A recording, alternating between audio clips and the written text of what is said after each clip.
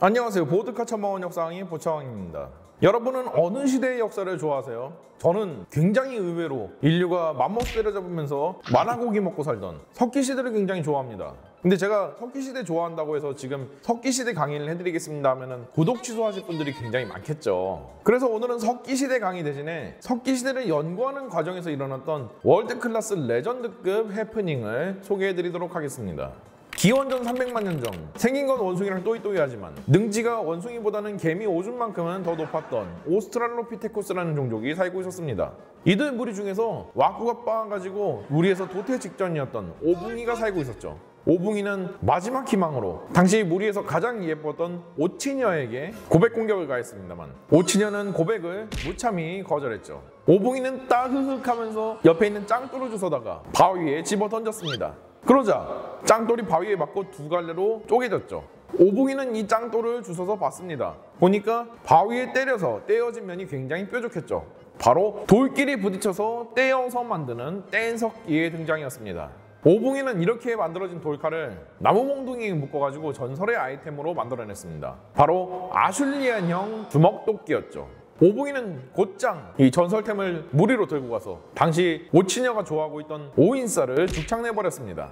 이렇게 해서 뗀석기를 사용하는 구석기 시대가 시작이 되었죠. 근데 뗀석기를 수백만 년 동안 쓰다 보니까 돌끼리 부딪혀가지고 템을 만들기에는 이게 실패 확률이 너무 높아. 돌끼리 부딪혀서 만들다가 템이 박살나는 경우도 있잖아요. 그래서 이걸 갈아보면 어떨까 해가지고 돌을 한번 갈아봤습니다. 그랬더니 훨씬 더 뾰족하게 나왔고 강화에 실패해서 템이 깨질 확률도 줄어들었죠. 이렇게 해서 간석기가 등장됐고요. 간석기와 동시에 신석기 시대가 시작이 되었죠. 이렇게 석기 시대는 구석기, 신석기 시대로 나뉩니다. 그리고 수많은 세월이 흐른 뒤 근대에 고고학과 인류학, 역사학이 발전하면서 이들 유물들이 출토되어 가지고 재가치를 받을 수가 있었죠. 그런데 근대에 이러한 역사학, 고고학, 인류학이랑 동시에 발흥된 게 뭐가 있죠? 바로 민족주의입니다. 우리 민족은 뭐를 잘한다, 다른 민족에 비해서 뭐가 낫다를 넘어서 우리 민족은 세계에서 제일 위대하며 다른 민족은 살 가치가 없다까지 나왔죠. 당연히 민족주의에 역사학이나 고고학, 인류학이 영향을 받을 수밖에 없었어요. 이건 우리나라도 예외가 아닙니다. 한국인이라면 당연하게도 단군 할아버지 시절부터 이어져 오던 반만 년 오래된 역사에 자부심 느끼지 않습니까? 여기서 더 엇나가면 환빠되는 거고. 그럼 결국 각 나라별로 이런 부심을 부릴 수밖에 없죠. 우리나라의 역사가 이렇게 오래되었습니다. 우리나라는 니네 나라보다 훨씬 더 오래됐거든? 그래서 지금도 그러하지만 각 나라별로 이 구석기 시대가 있었느냐 없었느냐는 정말 고고학, 인류학, 역사학적으로 굉장히 큰 떡밥입니다. 그 나라 그 지역에 얼마나 오래전부터 역사가 존재했느냐라는 걸 반증하는 자료이니까요. 그래서 구석기 시대의 역사가 없었던 나라들은 은연중에 무시를 많이 당하는 중이에요. 그리고 원래 서양에서는 오리엔탈리즘적인 문화 때문에 은근히 동양을 무시하고 깔보는 경향이 있거든요. 지금도 그러합니다. 그리고 실제로 2차 세계대전기까지는 전 세계적인 고고학, 인류학적인 정설은 동아시아에는 구석기 시대가 없었다가 정설이었습니다.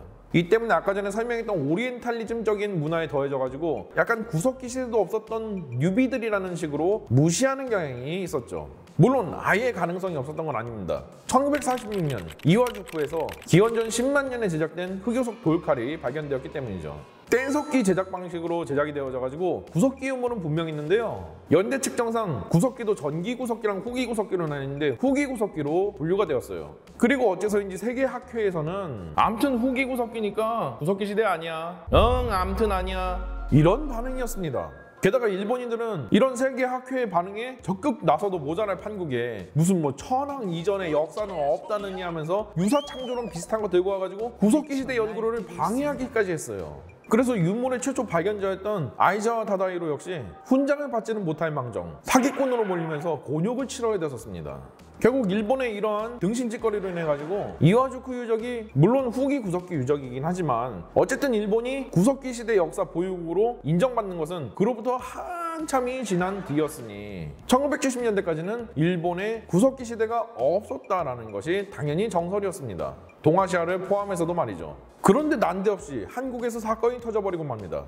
고고학을 전공한 주한미군 한국인 여자친구를 데리고 낚시 데이트를 하려고 경기 연천 전곡리의 한 냇가에 자리를 잡았습니다. 디딤돌을 찾으려고 냇가에 돌들을 갖다가 주섬주섬 주워왔는데요. 아니 이게 뭐야? 이것은 오붕이가 만든 전설의 아이템, 그것도 플러스 10강 최강 아이템 전공리안형 주먹도끼라고 불리는 아슐리안형 주먹도끼를 발견한 거죠. 이거 구석기가 아니라고 할 수가 없었던 게 이 아슐리안형 주먹도끼는 전기 구석기를 대표하는 전투력 측정기스러운 유물로서 활약했기 때문에 전기 구석기 유적이라고 하면 거의 100% 확률로 출토가 되는 유물이었기 때문이죠. 세계 학회에서는 그 즉시 동아시아에서는 구석기가 없었다라는 내용을 파기하고 급하게 교과서를 수정해가지고 한국에서만 구석기 시대가 있었다라고 수정하게 됩니다. 그리고 뒤늦게 한반도에서 예전에 일제시대 때 발견된 신석기 시대 유물들을 재조사하기 시작했는데요. 결과는 더더욱 충격적이었습니다. 일제시대 때 한반도에서 발굴됐던 신석기 시대의 유물들조차도 재조사 결과 많은 수가 사실은 구석기 시대의 유물이었던 거죠. 일제가 너무 대충 조사해가지고 설마 미개한 조선인들이 구석기 시대의 역사를 가지고 있겠어? 라는 생각에 그냥 신석기로 대충 판명해버리고 학계에다가 발표한 케이스였죠. 결국 한국은 당당하게 동아시아에서 유일한 전기 구석기, 후기 구석기를 할 것 없이 구석기 시대의 역사 보유국으로서 우뚝 설 수 있었습니다. 그래서 세계 학회에 한국인들이 가면은 어깨 빡 피고 국뽕 한 사발 딱 빨고 그러고 다닐 수 있었죠. 반대로 세계 학회에서는 일본한테 야유를 보냈습니다. 일본이 일제시대 때 한반도의 유물들을 대충 조사했기 때문에 세계는 일본의 고고학회를 모질이 취급을 했던 거예요. 더불어서 일본인들은 한국도 가지고 있는 구석기 유물을 우리는 아직까지 발견을 못했다는 엄청난 열등감이 휩싸여가지고 그냥 막 하얗게 태워버렸어요. 아니 나 참 이게 아까 유사창조는 들이밀면서 구석기 시대 부정하던 양반들은 다 어디로 갔대? 전황 이전의 역사는 없다. 어쨌든 이때부터 일본인들은 한국 한번 이겨보겠다고 구석기 시대 유물을 드래곤볼 찾듯이 찾아 나섰습니다. 그러나 일본 전국을 수소문하고 다녀도 온갖 해변가는 다 삽질을 해봐도 전기 구석기 시대 유물은 나오지도 않았습니다.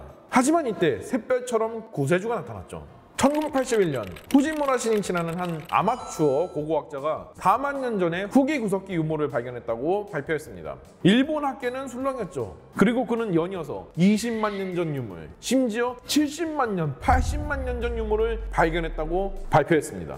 이로써 후지무라는 일본의 유명 인사 겸, 아니 전 세계적인 유명 인사 겸 일본의 엄청난 국민 영웅으로서 떠올랐죠.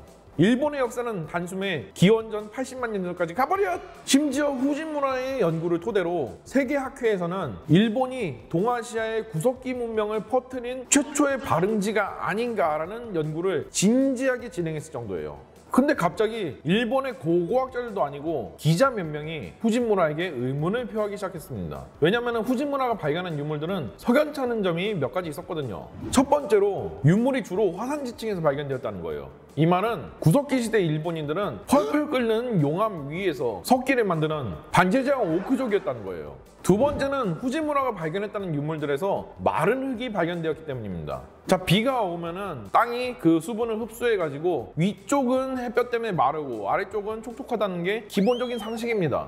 그럼 팔수록 젖은 흙이 나오겠죠. 세 번째로 중요한 점은 이제까지 후지무라 이외에는 그 누구도 후지무라와 비슷한 유물을 찾은 적이 없었기 때문입니다. 몇몇 기자들은 이런 후지무라의 석연찮은 점을 계속 캐고 다녔고, 그리고 대대적으로 기사를 쓰면서 후지무라에게 유물들에 대한 검증을 요구했고, 일부 고고학자들도 여기에 참여해가지고 후지무라를 향한 포문을 열었죠. 그러나 일본의 주류 고고학계 그리고 일본 국민들의 반응은 냉담했습니다. 감히 후지무라를 건드리다니 비국민이다! 시네! 심지어 후지무라에게 포문을 연 일부 기자들은 살해 협박까지 시달릴 정도로 고생을 많이 했고요. 결국 후지무라의 유물들에 대해서는 어떠한 검증조차도 이루어질 수가 없었습니다. 그리고 일본의 고고학계는 후지무라 수령님께서 하시는 말씀이라면 솔방울로 수류탄을 만든다고 해도 철석같이 믿어줄 정도로 후지무라의 개인 사이비 종교화가 되어버렸죠. 그러나 그가 20년 동안 출토하는 유물들에는 계속해서 석연찮은 점이 발견되었고, 기자들은 지속적으로 후지무라의 뒤를 쫓아다니면서 진실을 파헤치기 시작했습니다.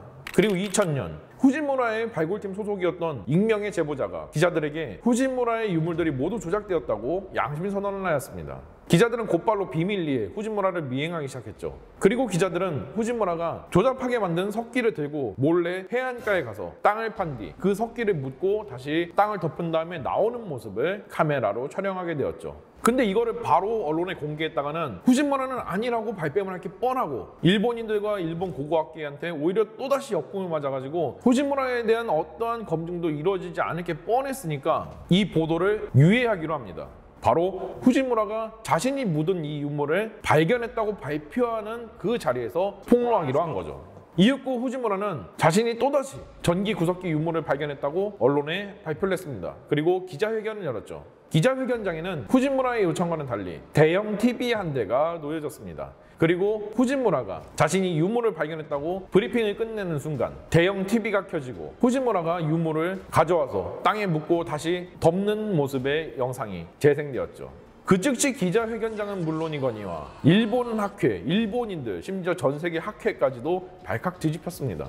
세계 학회에서는 극대노해가지고 일본 학회에 당장 후지무라의 모든 유물들을 전수조사하지 않으면 전 세계 학회에서 퇴출시켜버리겠다는 통보를 날렸습니다. 물론 일본 고고학계가 후지무라의 개인적인 사이비 종교화가 되었어도 세계 학회에서 영구 제명당한다는 얘기는요, 밥줄이 끊기는 거였거든. 그래서 어쩔 수 없이 세계 학회의 요구를 받아들여서 후지무라의 유물들을 전수조사했죠. 그 결과는 충격적이었습니다. 후지무라는 20년 동안 단 한 번의 진짜 유물도 출토한 적이 없었습니다. 그가 20년 동안 출토했다는 140여 점의 유물들은 모두 조잡하게 만들어진 가짜로 판명났죠. 심지어 까고 보니까 후지무라 발굴팀 거의 전부가 아마추어 고고학자는커녕 고고학 근처에도 못 가본 그냥 사기꾼 집단이었습니다. 일단 후지무라 사건은 여파가 어마어마했어요. 심지어 교과서마저도 전부 다 수거해서 사실은 일본의 전기 구석기 따위는 없었다라는 굉장히 암울한 내용으로 수정을 해야 됐었죠. 일본이 역사왜곡을 많이 하는 나라이긴 하는데요, 그거는 대부분 근대사를 역사왜곡했기 때문에 그냥 다른 나라도 그러려니 하면서 봐주는 거지, 이거는 전 세계적인 인류학, 고고학, 역사학에 지대한 영향을 미치는 부분이기 때문에 만약 이거 수정 안 하고 버텼다가는 일본은 전 세계로부터 쌍욕 먹고 나서 그냥 학회에서 퇴출당하는 엔딩만 기다리고 있을 뿐이라서 이렇게 수정할 수밖에 없었어요.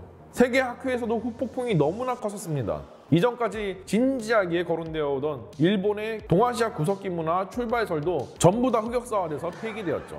게다가 전 세계적인 학회에서 일본 연구자들에 대한 신뢰도가 땅에 떨어지게 되었어요. 그래서 지금도 일본에서 뭐 유물 출토했다고 하면은 와타시 구석기노 유물 출토했다 데스. 응, 주작. 아 진짜 이거는 연대 측정까지 끝났는데도 좀 믿어주라. 너 그럼 그거 한국 학자들한테 가가지고 이거 진짜 유물인지 아닌지 확인서 받아와.